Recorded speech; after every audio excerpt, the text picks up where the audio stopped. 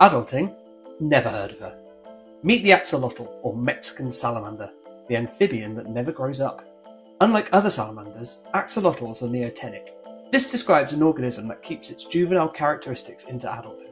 Axolotls keep their feathery gills, fins and tails, rather than metamorphosing into a land-dwelling adult like most amphibians.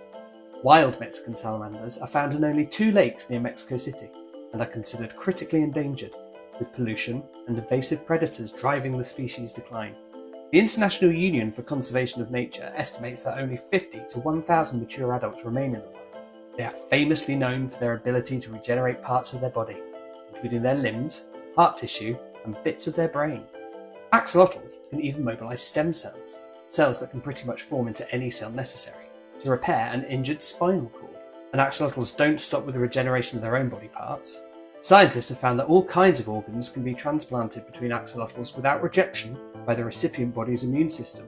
In 1968, researchers showed that they could even transplant the head of one axolotl to another axolotl, and it functioned normally. These abilities make axolotls attractive model organisms for scientists.